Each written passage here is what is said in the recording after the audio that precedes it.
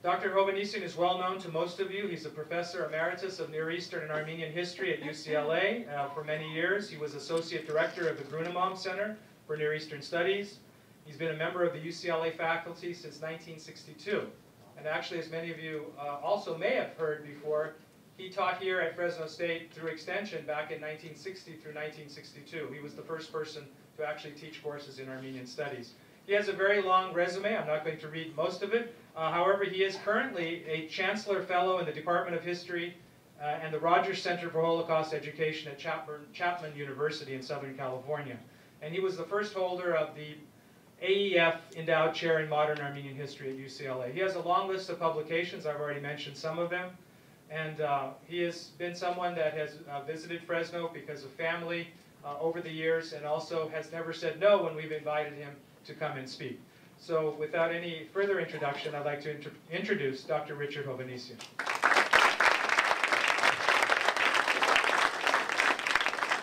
Thank you very much, Professor Magarichian, and I'm glad it seems I was here a short time ago. I didn't expect to be back, but I am, and I'm glad that I am.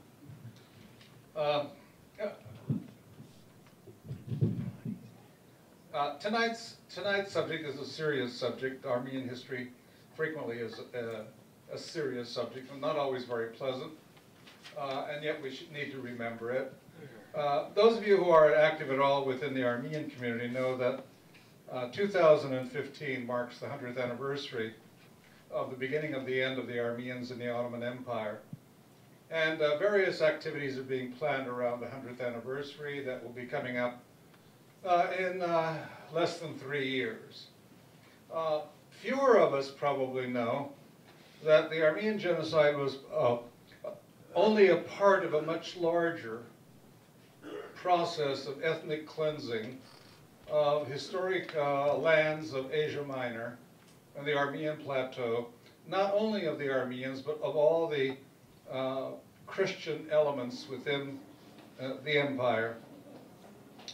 The Armenian genocide, we frequently say, extended from 1915 to 1922 or 23.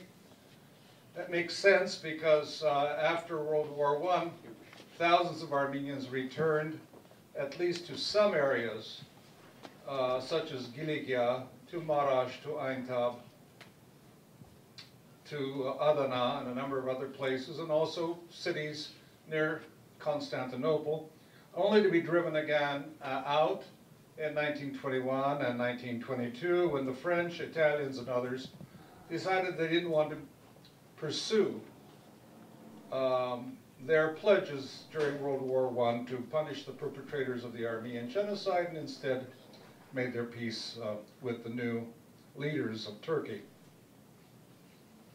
1922, September, as we heard, was the destruction of one of the most important cities of the Ottoman Empire, overwhelmingly Greek in composition.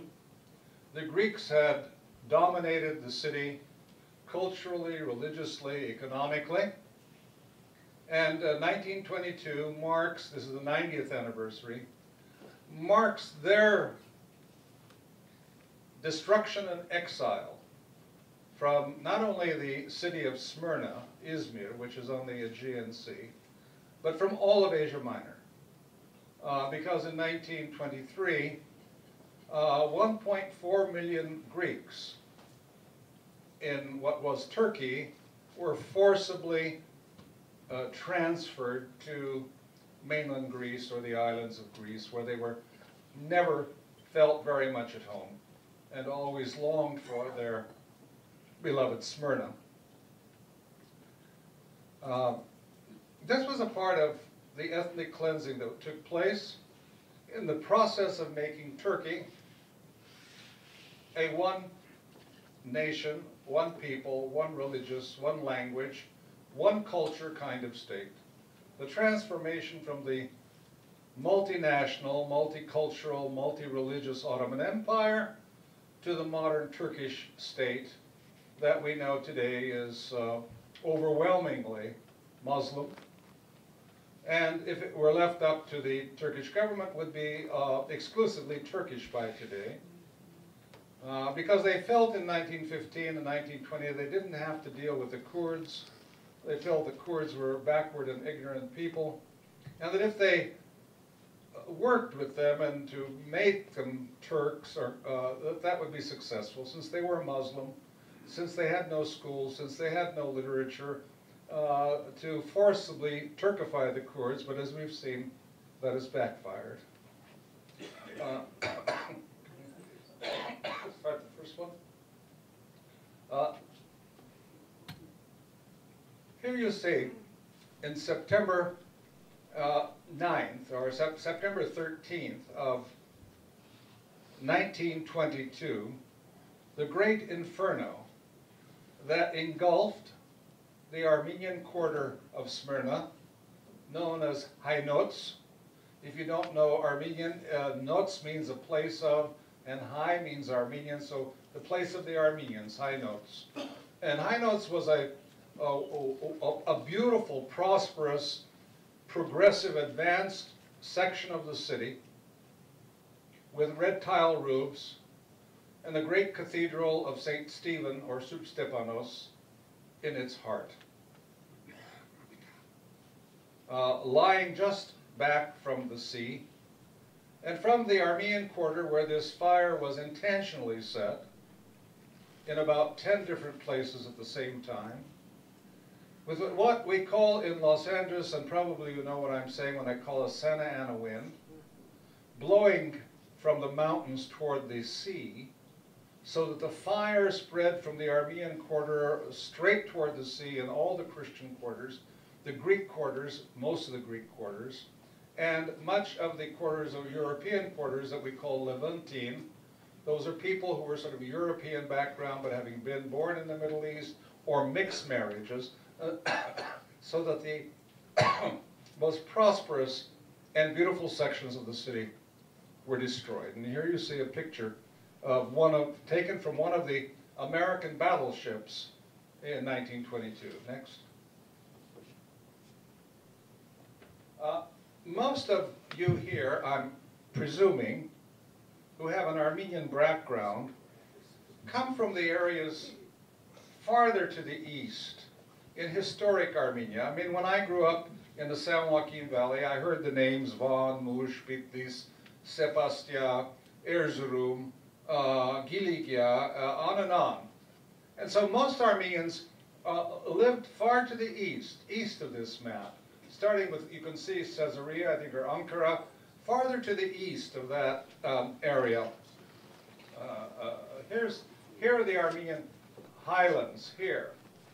And so when we come way over here, it's sort of surprising perhaps to see that there was a significant Armenian community here. In fact, it was never huge. It was never huge. The whole area of Smyrna, or Izmir as it's now known, with its surrounding areas of Ephesus and up to Pergamon in this area, about 25,000 Armenians lived in this entire area, which makes it therefore sort of interesting that I would devote an entire volume to one city and its surrounding when I have taken whole Armenian provinces such as Van and put them into one volume, where in Van, of course, we're talking about 8 or 10 times as many Armenians. And I did that because Smyrna has a real particular place in Armenian history. It was one of the most enlightened and prosperous communities in the Ottoman Empire. It sat, as you can see, right here on the Aegean Sea, across from the Greek islands, and traders coming from Julfa in Iran, Armenian traders who went all the way to India and to Iran and across to Smyrna, where they had their storage houses and warehouses, and from there over to the Italian cities, over to Manchester, to Amsterdam, and so forth. So it became a center of major Armenian trade, commerce, and also of enlightenment. Probably cities on the coast, no matter where, are more enlightened than the cities far away inland because of the exposure to the cultures, foreign cultures. And obviously, the Armenians here were going to be exposed to European ideas, to literature, and so forth. And look, here is Constantinople, or Istanbul, the second city. Here they are. Where here we have a community of about 150,000 Armenians, and here in the city itself around 10,000, and in the district itself around 25,000. Next. Next.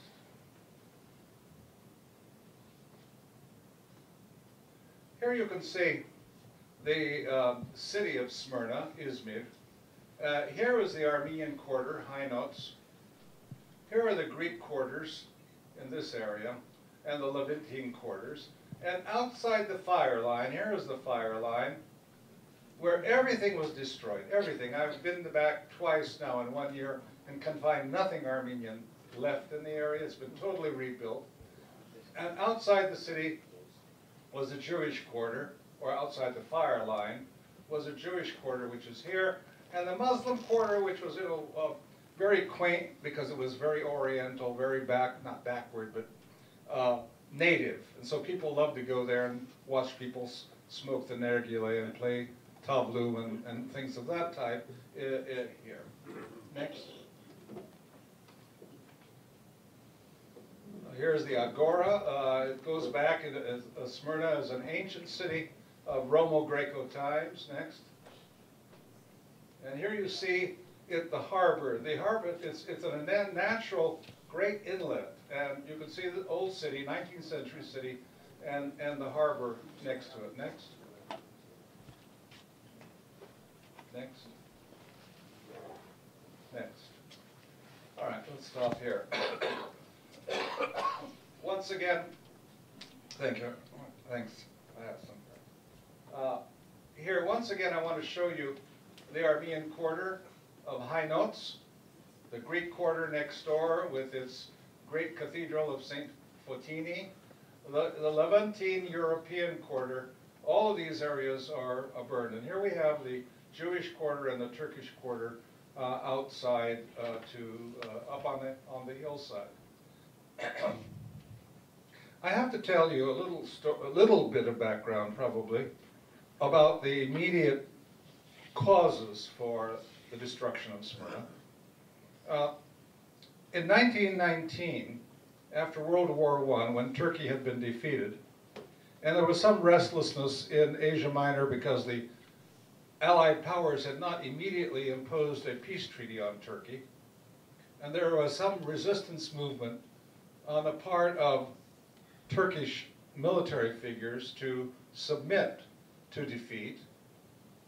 The Allied powers, led by a British Prime Minister whose name was David Lloyd George, authorized the Greek army and the Greek Prime Minister whose name was Venizelos to land Greek troops here in this city.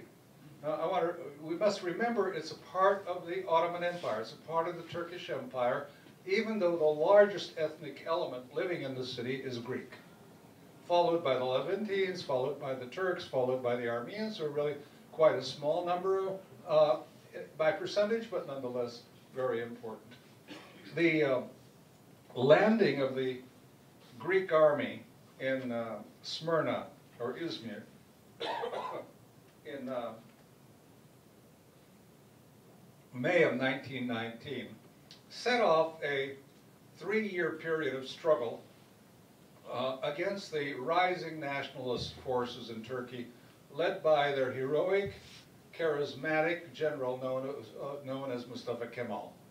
Today known as Ataturk, today regarded as the George Washington of Turkey, and you cannot go into any school, anywhere, even Armenian churches, where you can, where the photograph and portrait of Mustafa Kemal is missing. It's everywhere. It's everywhere, and so he becomes truly in a sense, the creator of the new state of Turkey, and is almost deified in the process. In 1922, the Greek army approached Ankara, well, if we go back, let's leave it there, approached Ankara, where Mustafa Kemal's headquarters were. But a heroic last-ditch battle on the part of the Turks demoralized the Greek armies, and they started to retreat. And they went into rapid retreat in the late summer and August of 1922. I'm not going to go into internal Greek politics. Part of it was a result of the struggle between the royalists and the republicans in Greece, and the whole mix-up that took place at that time. But in any case, you had a huge Greek army that is retreating helter-skelter towards Smyrna, and in front of them are fleeing thousands upon thousands of Christians who are afraid of the retribution of the advancing Turkish armies. And so, while Smyrna may have 200,000 or 250,000 inhabitants, by September of 1922, there were 500,000 people in Smyrna and around Smyrna seeking some kind of safety or escape. The Greek army escaped for the most part, to the Greek islands, and the civilian population was left. But the civilian population perhaps did not feel so threatened, because Smyrna was an international city. All the European powers were there. And in the Bay of Smyrna, come here to the next one. In the Bay of Smyrna were Allied warships, American, French, British, Greek, Italian vessels were like a few hundred yards off of this beautiful Bella Vista. You can see these are the seafront homes of Smyrna, where the wealthy would live, and here was the harbor. Next.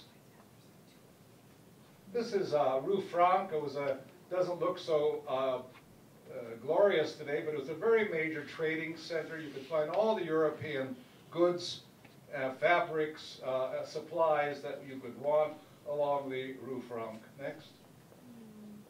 The Kramer Hotel. Everybody who was anybody came to the Kramer Hotel on the waterfront. Next. And the theater. And the theater is very important for the Armenians of Smyrna. Next. Let's go back here. No. This is Saint Foti. I'm sorry. This is Polycarp. Polycarp was the first bishop of Smyrna, who was martyred, and so this is a Catholic church of Polycarp. Next. And this is the Greek Orthodox Cathedral of Fotini. Next. And here we see the Armenian Quarter.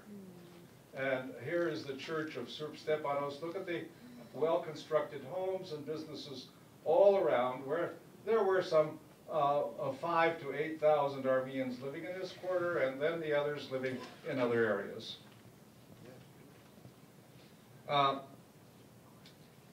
When the Turkish army entered the city, and that occurred on September 9th of 1922, at first people felt relieved because they entered the city in good order. They marched into the city, and there was, of course, a great deal of fanfare, but it looked like the Turkish generals in command were going to respect the civilian life. This optimism turned to utter horror 4 days later, when on September 13th, 1922, fires were set throughout the Armenian Quarter, and 5,000 Armenians gathered into the Surp Stepanos church, but again were driven out as the flames approached and hand grenades were thrown over the church wall. And so they became a part of the mass of humanity that was forced along the waterfront, the quay, which is no longer probably no broader than this room, or twice the distance of this room, in which some 100 to 200,000 people were crammed, because the fire was behind them, the sea was in front of them, and Turkish armies were both to the north and south of these entrapped humanity. The saddest, perhaps, episode or aspect of this calamity, which destroyed Christian Smyrna, and the Turks called it Gyavur, the Gyavur city, meaning the city of the infidels, the city of the infidels, was the fact that American, British, and French vessels that were less than a quarter mile away, because of the changing political climate in Europe and the beginning of trying to court and to make peace with the new Turkey of Mustafa Kemal, were given orders to remain strictly neutral, not to become involved in any way. And at first, neutrality meant not even taking refugees on board. And so in the first day of the fire, as it spread, and thousands of people jumped into the water and went out toward the Allied vessels, they were thrown back in the water with water hoses and clubs, not to be allowed on board. American eyewitnesses and British eyewitnesses who were there, including reporters, including sailors themselves, were just stunned by seeing this beautiful fire. You know, fires at night can be beautiful. The whole city burning. A mass of humanity in front of them. And people coming out toward the ships and being knocked back. As a matter of fact, and I don't think I'm going to read it, but I'll just tell you, one or two of the correspondents said it was really weird because when the shrieks of the victims on the seaside became so great, the captain of the British flagship ordered the ship's band to start playing to drown out the sounds of the victims. This was, again, repeated by another American who said it was really weird to have 5 or 6 bands playing at the same time while the city was burning and people were dying. And the descriptions of the cruelty of the Turkish army by British correspondents who were right there watching, they could see it, of Turkish soldiers coming along and seeing these hundreds of people hanging over the dock, trying to save themselves, and chopping their arms off so that they would fall into the sea and die. So it's this kind of cruelty that is a part of the legacy of the destruction of Smyrna. Fortunately, after about a day, the Allied armies, or the vessels, were given orders. It was now okay to take refugees aboard. And in the next 2 or 3 days, they were able to rescue some 5,000 or 6,000 people, and eventually to get them to the Greek islands or to Greece.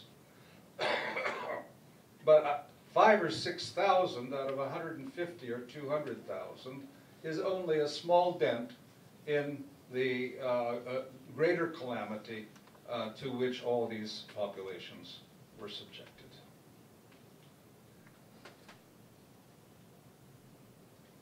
Finally, in the second half of September, the Allies were able to negotiate with the Turkish commanders to allow the evacuation of the remaining Greek and Armenian population. And during the latter half of September, Greek and Allied vessels were able to take on board nearly 100,000 refugees and transplant them to Greece.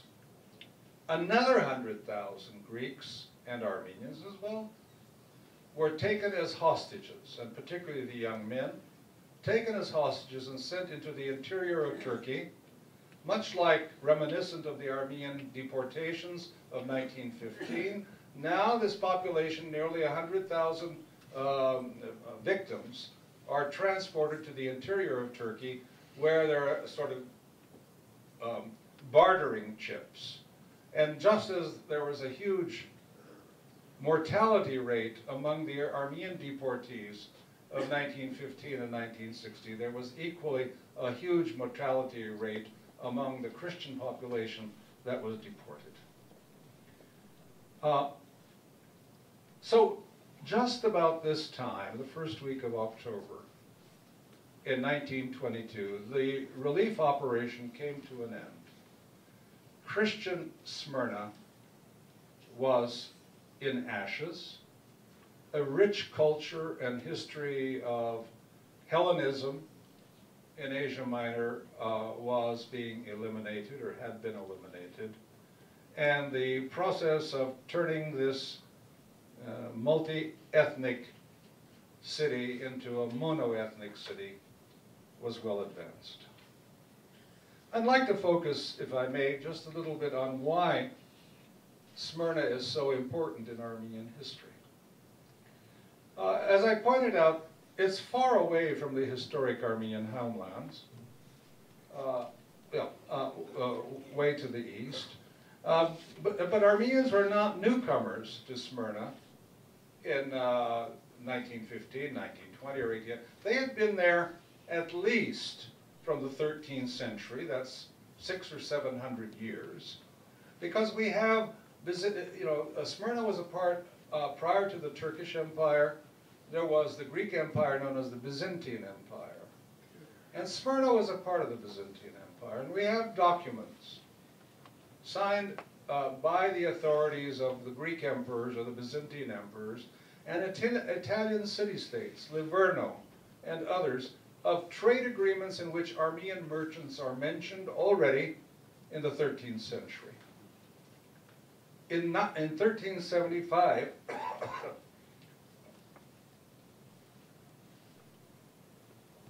in 1375, the last Armenian kingdom of Cilicia, Kilikia, fell to the Muslim Mamluks, and much of the population scattered to the four winds, some to the Greek islands, some to Europe, and some numbers came here to Smyrna as well, and increased the number of inhabitants. And then others came from Harpert, from Gesaria, and all the way east from the plain of Ararat.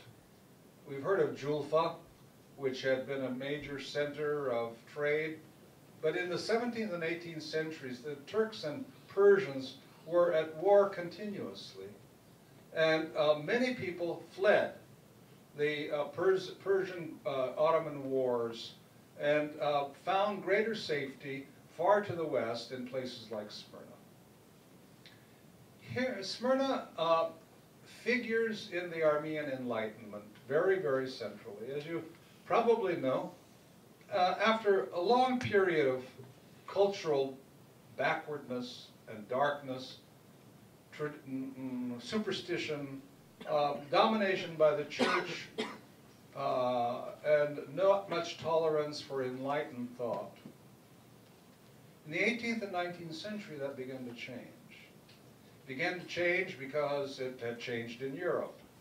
It had changed in the Enlightenment of Europe. It had changed in the French Revolution, where the concept of the rights of man, the rights of nations, to be equal, to be born equal, was a revolutionary thought that eventually reached out to the Armenians.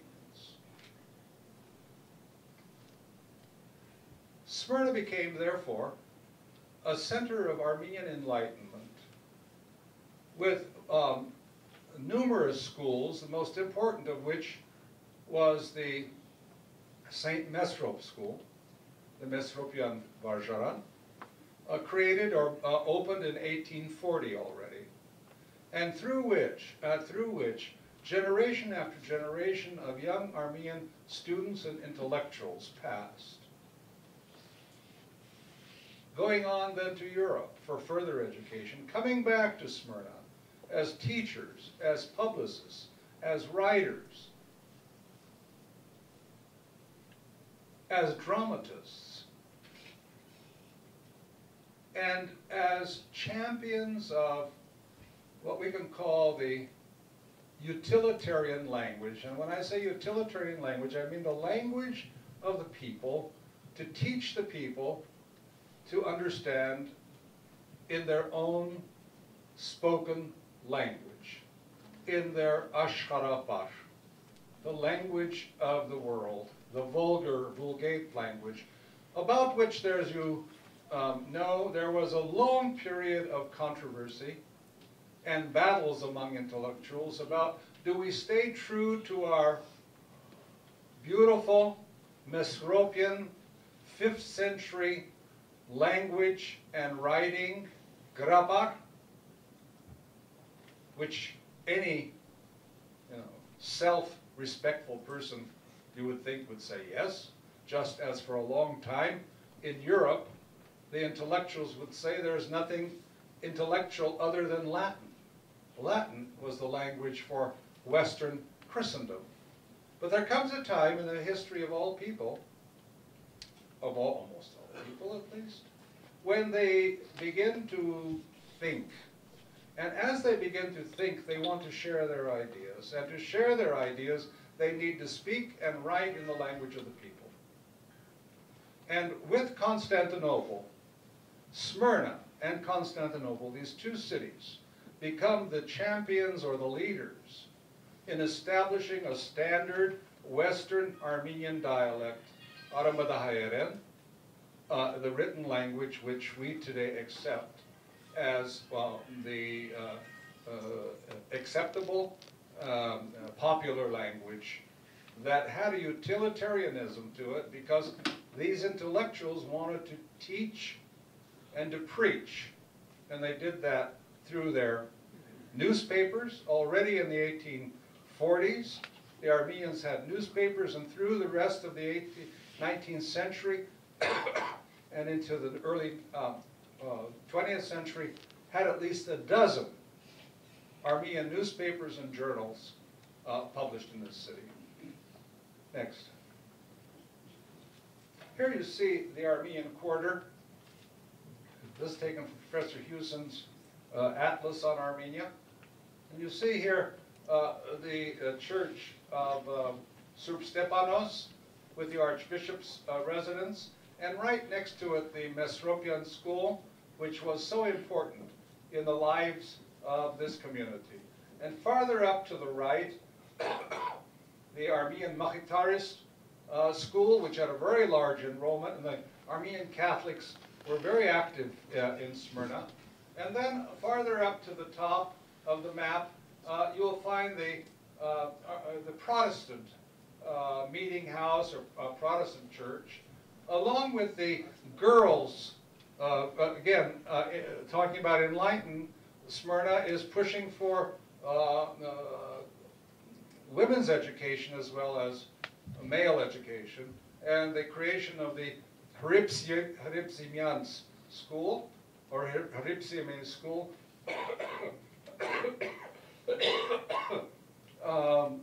brought generations of young women here.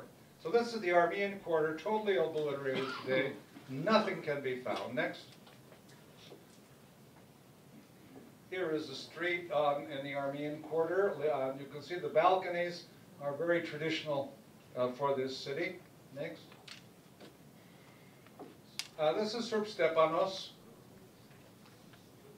the mother cathedral. There were 3 churches at least in Smyrna, and other churches in outlying cities. For example, before I went traveling this area, I had heard these names, but they didn't become reality to me until I saw a place known as Ödemiş of Kasaba, where Alek Manugyan of the AGBU was born. All of these, Manisa, which is Old Magnesia, where they had 2 churches with most of the population coming originally from Kharput region and maintaining their Kharput dialect way over here in the west for a very long time. Next.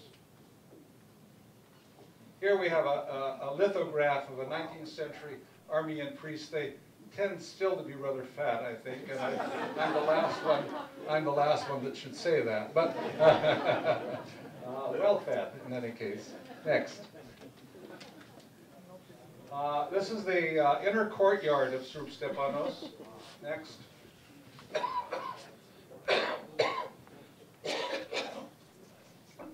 The interior of the church. Next. The altar. Next. And here we have the Mesropian school. The Gemaran, you will. Next.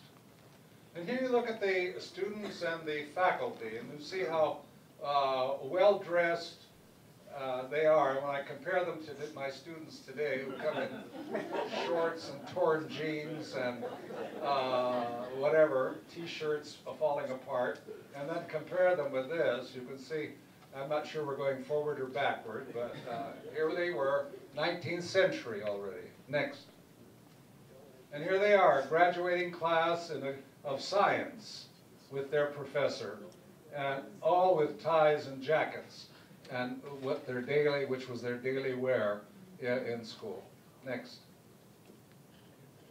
And athletics are very important in national movements, national revivals, sports units. You know, we have various youth groups which are focus on athletics, and it's a way to emphasize their connection and identity. And here we have the Mesropian School Athletic Club. Next. And now, this is the Harib Simeon School. It looks similar, built in the same style, but some few blocks away from the Mesropian School. Next. And here you see the students and the faculty. And if you looked at missionary pictures of American missionaries, you see they look very much alike, the way they dress and so forth. And Smyrna was an important American missionary center. In the volume, this volume that I've just edited on Armenian Smyrna, Barbara Mergarian from Boston has a chapter on the American missionary press. Next. Here we find again a graduating class. This poor woman is the head mistress, and she had the misfortune in 1915 to be in Sebastia and was taken away with her husband and killed. We're hoping that her girls were all right, because Smyrna was not touched in 1915, but was, of course, in 1922. Next. This is the Catholic school, the Mesropian school, with their fathers and, again, a very significant student body. Next. The Boy Scouts, or the athletic, no, I take that back. This is the, I believe, the Arara and Vaskuragan football teams, their soccer teams. Next. And Armenian Boy Scouts. Armenian Boy Scouts, the scouting movement being, again, one way in which to inculcate the Armenian children with a sense of patriotism toward their nation. Next. This is the American school in a place known as Paradiso, Paradise, which is about 2 miles north of the city. Here we are in 1915, a student convention, and nearly all of these students are Greeks or Armenians. Very few non-Greeks, non-Armenians attended the American International College. Next. And here's another picture of it. Next. As I mentioned, numerous intellectuals came from this area. These are the Armenian, Stepan Voskanyan, Chilingarian, Tateosian, Robert Hewson's relative, and he's written a chapter on Tateosian, and the Dedean, one of the Dedean brothers who had one of the most important printing presses there. Each person has a very important story, but collectively we could say they were all champions of teaching and learning modern Western Armenian as the language of the people, and also all of them opposing oppression and autocracy, looking and sometimes being very critical of the Armenian religious leadership, and seeking a democratization. And they all look forward at one time or another to a future republican form of government for the Armenian people. A republic, not a kingdom, not a czar, not a sultan, but a people's democracy. And so these were the inland. Now they also, these four men by themselves probably translated at least 75, perhaps 100 European novels into Armenian, because there was a huge demand for European literature at the time. And so they translated nearly the whole repertoire of Shakespeare, of Montague, of Goethe. They went all the way from Russian doing Tolstoy. I mean, from Russian, from Italian, from German, from French, from English. They're translating for an avid reading public here. And so this translation literature in itself is worth more than one PhD dissertation. Next. And you see, not all people were intellectuals, but Armenians here have learned to become fig packers. And we've, we're very close to what we used to call the fig gardens here. And the Armenians brought from Smyrna the Smyrna fig right here to Fresno. And you can see here the Almasian brothers' fig packing plant. All these are dried figs. And Armenian women and men are there employed with these fig packing. Next. And here you see the men lined up. Here is the Almasian fig factory in Smyrna. Next. And Armenian women at carpets are very important. Armenians up until the modern period were the major purveyors and transporters of silk. But when silk went down, as it did go down, they then turned to cotton, to carpets, figs, and other products. Next. These are today Smyrna pieces in the Armenian Library and Museum in Watertown, Massachusetts. In this book of mine, Christina Moranci, who is a professor of art history at Tufts University, has done this chapter and shown this pillow, a rug pillow that comes from Smyrna. Next. Next. You see the doilies, the crocheting for which they were famous. Next. Let's go back one. Let's go back if we can. And here you also see the lace work that is done. Next. Around Smyrna, or Izmir, were all these other places with Armenian communities, with churches and schools. Menemen, Manisa, Turgutlu, which is Kasaba, Torbatlu, Bayandir, Odemish, Tire, and down to where Ephesus is, right here. So in this arc, there were, as I say, about 25,000, some people want to say 50,000, I'm conservative, at least 25,000 Armenians, and probably together with about 20 or 30 schools and at least 10 or 15 churches in the larger towns and villages here. Next. This is now not in High Notes. High Notes was the Armenian quarter. If you leave High Notes toward the north, you can see the Armenians here have, in a place known as Burnova, they have their mansions. And here is a typical Armenian mansion that today still survives and has been made into a part of one of the Turkish schools. Next. And here are the water, and these are suburbs everywhere. And it says the suburb of Karataş.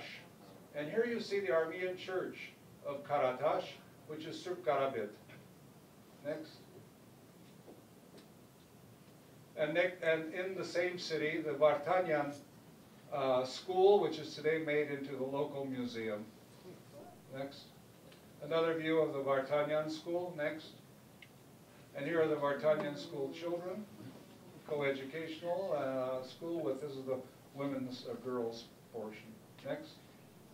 Manisa, where there were two Armenian churches, not to be seen today, and as you see, very pretty countryside, and early immigrants here from Kharkiv.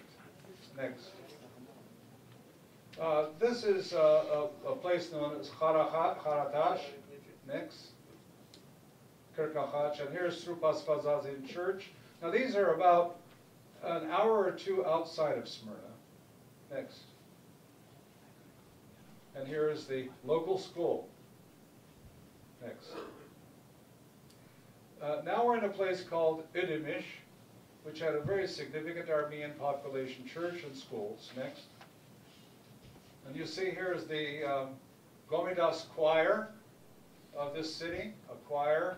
And here we have an interesting thing of having two football teams, one from Smyrna and one from Idimish in competition. So and at those days it would take probably a whole day's journey or a half day's journey to get from one city to another.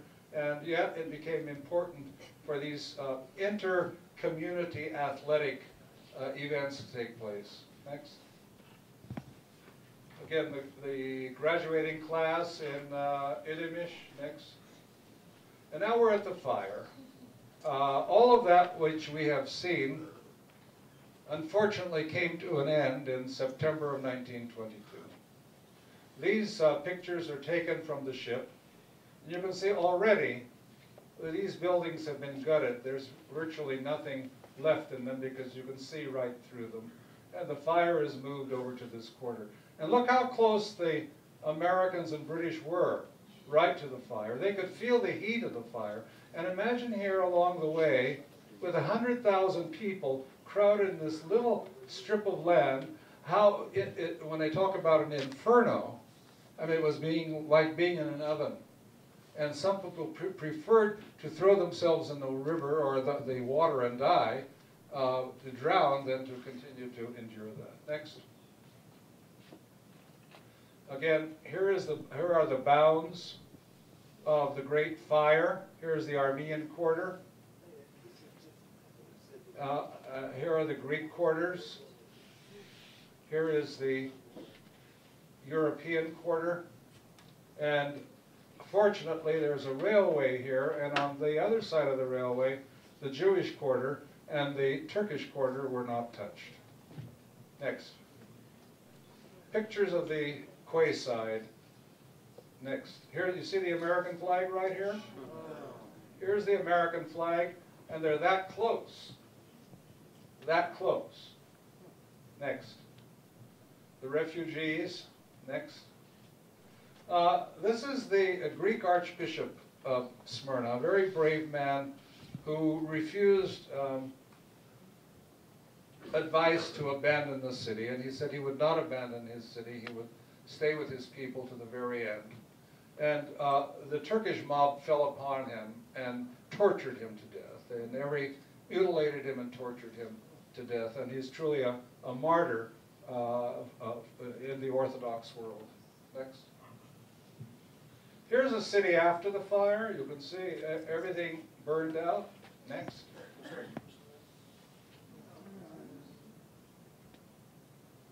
Next.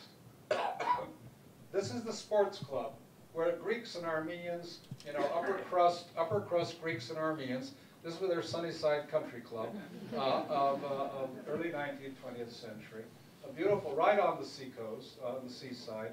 And here's the sports club after the fire, gutted out. Next. The American consulate before, and the American consulate after. Next.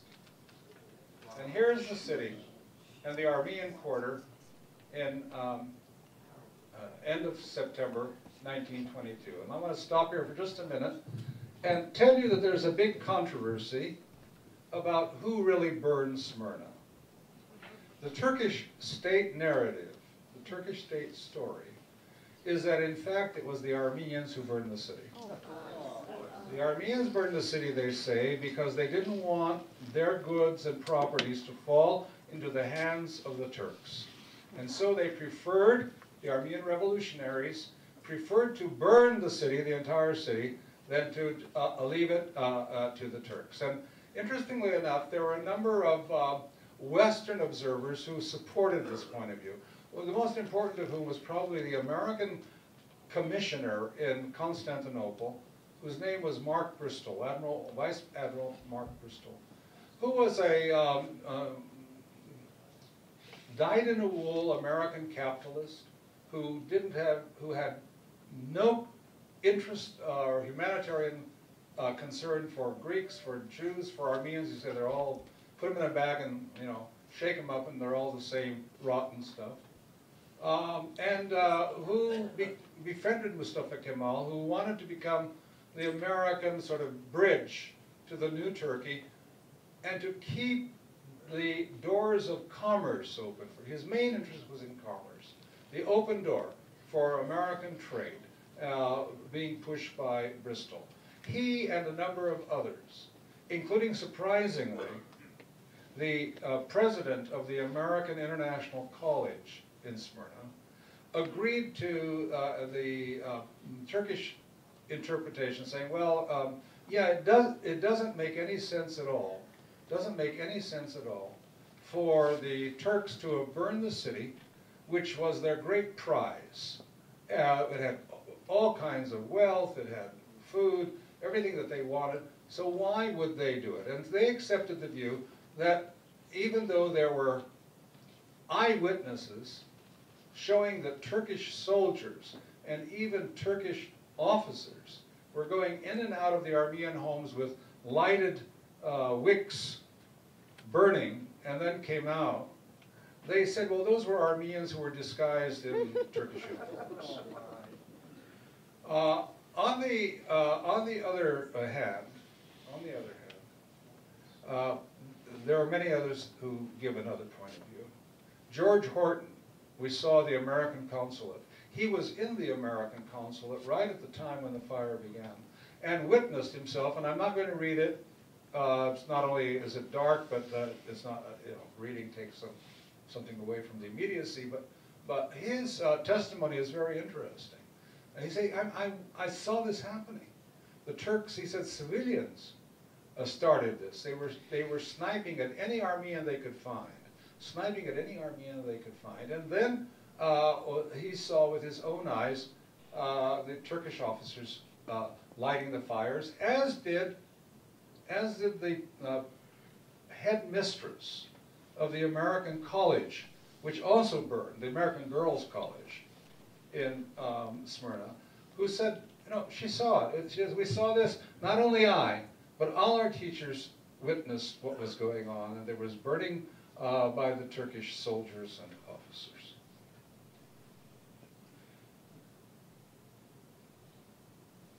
If I were to summarize all the arguments, it would take a long time. But I think that we're fortunate that today a number of younger Turkish scholars are trying to seek the truth. And for one woman sociologist and historian at Boğaziçi University in Istanbul, she deals with space, social spaces. And her interpretation is quite interesting. Not only has she done a lot of interviews with people who had been soldiers in the Turkish army, who almost very proudly talked about killing right and left all the gavurs, all the infidels. What I find interesting is they talk about the gavurs and Armenians, which meant that they reserved the term gavur for Greeks. The Greeks were the gavurs, the infidels, plus the Armenians. And they talk about how they went through the streets killing them, with some degree of pride in this. And she goes on to say, look, in the creation of new space, what was going on was a transformation of an Ottoman city into a Turkish town, a Turkish city. And in that process, it was important to wipe out that which had been, to punish Smyrna for having resisted, to punish Smyrna for having been the base for the Greek armies, to destroy. And destruction, she says, is an act of creation. Destruction, fire, is an act of purification. And the Turkish armies engaged in an act of violence, burning and killing, as a means of retribution and especially of purification that led to creation. And she's right in the sense that from the ashes of Smyrna has now grown this beautiful city of Izmir.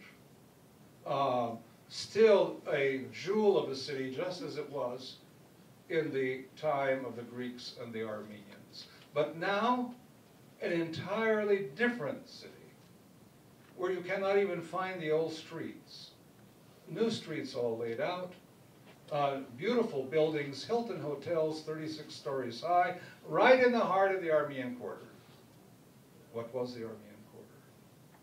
And so this sad story, before I bring it to an end, I perhaps want to have a little optimism. Could have the next one.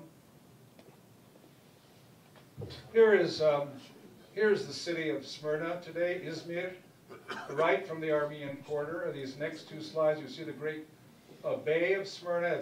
It's a natural gulf and harbor that's been there since antiquity. Next. Again, a modern city, a very modern city. When you, Vartu went with me and my wife, said she could not believe that she was in Turkey. It was just for her a European city. And in many ways, the Armenians of Smyrna and the Greeks of Smyrna felt that themselves. They were not a part of Oriental world. They were a part of the European world. And perhaps that was a part of their undoing, of being a part of that European world. Next. And the final view from the Armenian, what you see where the trees are, this is where the Armenian Hripsime school was, the Armenian Protestant church was, and down toward the center is where Substepanos. Now, about a half hour north of Smyrna is a small town known as Menemen. And I had heard there was an Armenian church there. I wasn't sure how it was, and just by luck, with Vartatir, we got off, we took one of these dolmushes, you know, these sort of people's taxis, and just by instinct, along the way, because it was going about 20 miles, I asked the driver to stop. And within 10 minutes, just by following our noses, we discovered the church of Subsarkis of Menemen. Next. Here is the church that still stands today of Subsarkis of Menemen. And what the positive, perhaps, final comment is that the city of Menemen has declared a historical site and has called for its renovation and restoration through European Union funds. There's the European Union gives them money for restoration of various things. And the fact that they have chosen an Armenian church to be among the municipal buildings gives us a little hope, not much, but a little hope that perhaps there will be the preservation and restoration of other sites. And I think this next one is my last one. And here you see the interior of the church. It's columns, pretty trashy. The floor's dirty, manure, etc. But hope that there might be at least a maintenance of Armenian memory and the acceptance of the fact that this city of Smyrna, with its Hellenic population, with its Armenian population, with its multiculturalism, that the loss of it is a loss for all people, and not least of whom, a loss for the Turkish people, whose intellectual leaders today are the first to state this. Thank you very much.